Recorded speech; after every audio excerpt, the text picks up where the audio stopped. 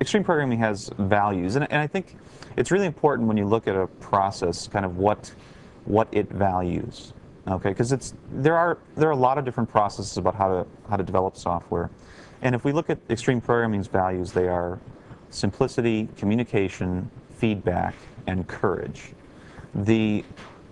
And they're important. Communication is important because a lot of times we rely on written forms of communication to kind of communicate.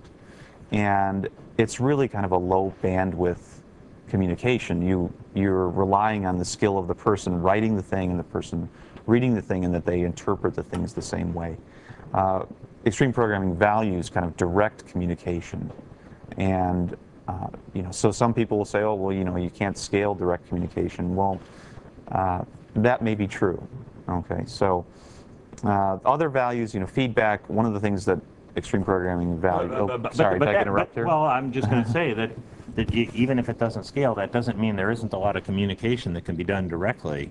If we say we're only going to use high-scale communication, we're cutting ourselves off to an awful lot of communication. Sure. We get a lot of value out of just having people know each other.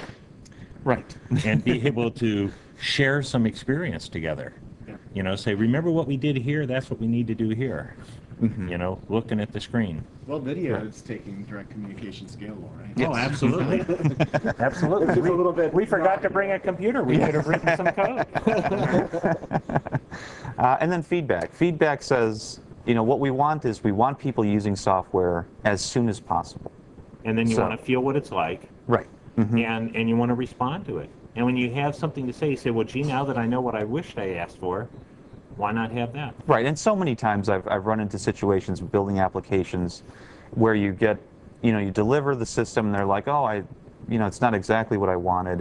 I'd like it a little bit like that. Well, what we'd like to do is move that experience sooner in the process as opposed to later, and get that feedback as we go, and evolve the system for the way that the customer wants, the way the user wants, as opposed to kind of wait for long periods of time and say, chunk, here it is, and then come back long periods of time. So those are the things that extreme programming values. And if you look at that and say, those are the, I want a process that has those values. Extreme programming is one of those. There are a number of other processes that have those types of values. The benefits are that, if you have a group of people who sit in close proximity to each other and work together, there is a kind of shared understanding, shared knowledge that is built amongst the team that allows them to kind of move faster through the process. And the fact that, from a feedback perspective, we're building the right thing, that in and of itself can kind of drive the whole thing and move it forward and deliver something that somebody really wants and needs, as opposed to kind of speculating about what people need and so forth. And I think that's the kind of, there's a lot of practices in extreme, there's 12 different practices in extreme programming, but that's what I kind of distill it down to and think are the kind of key ingredients of it. We should actually talk to Ward. Ward is the, according to Ken Fack, this is the way that Ward programs. Yes.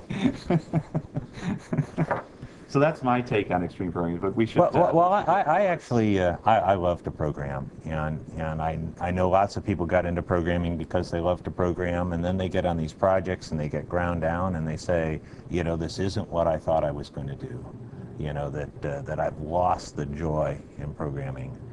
And I think with that joy comes the creativity that we expect to find in programming, but we also have to understand a lot of what we program isn't for ourselves, it's for other people. And so we look for ways to organize groups of people to write programs, and we accidentally looked to traditional engineering fields and ended up taking the dynamics out of programming, the softness of a program, and making programs actually hard and brittle and stuff like that, because we borrowed principles of organization from disciplines, that are pretty hard and brittle. What's wonderful about programming is that it is a logical that a program can be written to communicate to another person, and that communication to another person could be more important than the actual utility of running the program, because it says how to do something. And when we say we want to, do a top-down command and control organization of a team, and we just want to get a bunch of turn the crank coders, and we just want to control them so they don't go out of bounds. We don't want them to be creative. We want them to just work and work and work. Well, when you look at the code we get, it's not code that has much to say. It might have utility. It might not have utility, but it isn't code that's a message from a mind to another mind. Absolutely. And so I was fascinated by that. I picked up this fascination from my experience with Smalltalk, which is where I learned objects, and I was amazed how much about objects I could learn by reading that code. The way it was set up, this is going back into ancient days, but they really did believe that you had to read the code to understand it, and it was a lot of effort. But I believed in reading code, and so when I started commercial development, I was in a research lab where I could take 3 months to understand Smalltalk. But when I started doing commercial development, I said, we have to achieve code that speaks to each other, but we have to do it on a budget. We've got deadlines, we've got commitments, we've got to produce, plus we have to meet the needs of somebody other than us. And it was kind of out of an accident that I wasn't sure what to do, but I knew what I didn't want to do. I didn't want to give up on having code that I could read.